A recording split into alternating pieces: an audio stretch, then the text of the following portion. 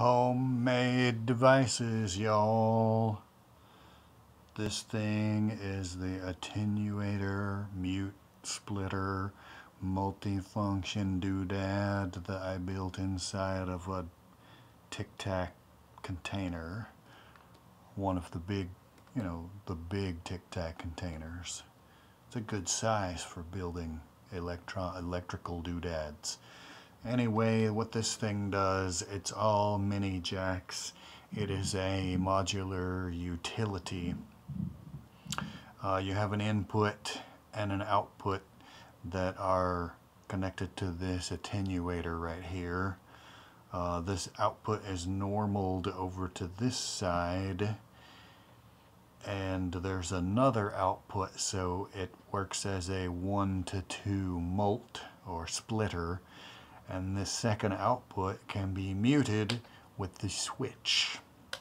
And then if you plug something into this jack, it breaks the normalization, so you can have a separate signal which can be muted by the switch. Allow me to demonstrate. First of all, let me get a signal and plug it into the input. And then, oops, my cables are getting away from me.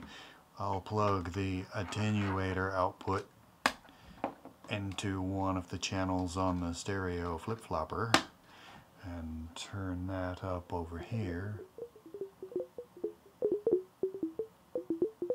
And we hear some noises over on that side. And I turn the attenuator knob. It turns down. It turns back up. Now, if I'm using this as a splitter, all I have to do is plug something into the output over here, plug it in, ta-da!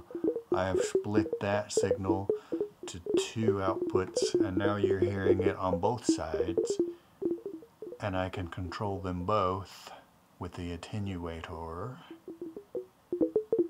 Or this one over here I can turn off completely with the mute, but the other one stays on.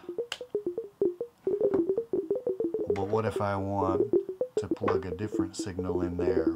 I'll just take the aux output from Platts and plug it in. And now that is not being affected.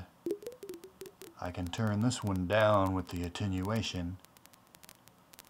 That little like dust crackle noise on that side is still on. Conversely, I can have that one turned up and mute the other one with the switch.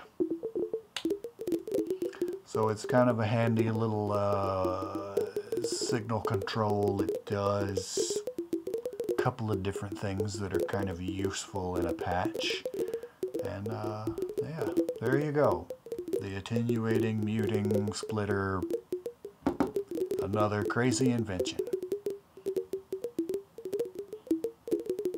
This one is just a diode experiment because I had one idea, but you can't just buy 2 diodes. They come in a they're tiny, and you get like 50 is a single order, so I had a bunch of diodes to play with. What's in here? I have a diode splitter, and I have a diode mixer. The splitter could be a mixer too, but the polarity of the diodes is this one's facing minus and this one is facing plus, and then they're both going to this jack combined for the output or input, and then this mix, all 3 of these are minus, and the plus poles are all connected to this jack. But anyway, if I connect up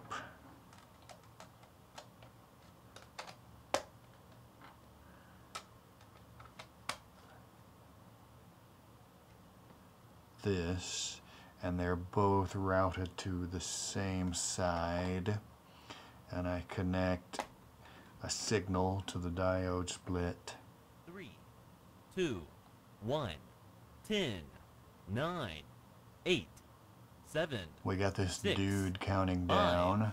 4, 3, But then 2, if I take 1, one of these switches 10, 9, and switch it, 8, 7, 6, 5, 4. now 3, the positive 2, and the negative 1, sides of that 10, signal are going to 9, two different, 8, going to 7, the two opposite 6, channels. 5, 4, 3, It gives you this 2, kind of 1, false 10, stereo 9, spread, 8, 7, and it's sort of a 6, crunchy distortion 5, as well. 4, 3, Let's 2, 1, 10, get some 9, diode mixing 8, up in 7, here. 6, We connect 5, that 4, to that, 3, and let's 2, 1, stick a 10, oscillator 9, 8, into one of these 7, inputs. 5, 4, 3, 2, Sure, 1, sure. 10, You're gonna hear 9, that the 8, pitch cycling up and 7, down. 6, But 5, one of the crazy 4, things about 3, 2, diode 1, mixing 10, 9, 8, is if you plug 7, another input in, 6, it gives you this 5, weird ring 4, mod sort of 3, effect. 2, 1, 10, 9, 8, 7, 6, 5, 4, 3, 2, 1. Switch it over to the other 10, side. 9, Yeah, that's 8, not just 6, regular 5, mixing there. 4, 3, 2, 1. And I have a third 10, input. Let's see what 9, other 8, mayhem we can 7, throw in there. 6, 5, 4, 3, 2, It quickly 1, degenerates into 10, noise. I think 3 is 9, probably the 8, most. 7, 6, 5, 4, 3, 2, 1. But anyway, yep, diodes. 8, 7. Mixing with them. It's fun.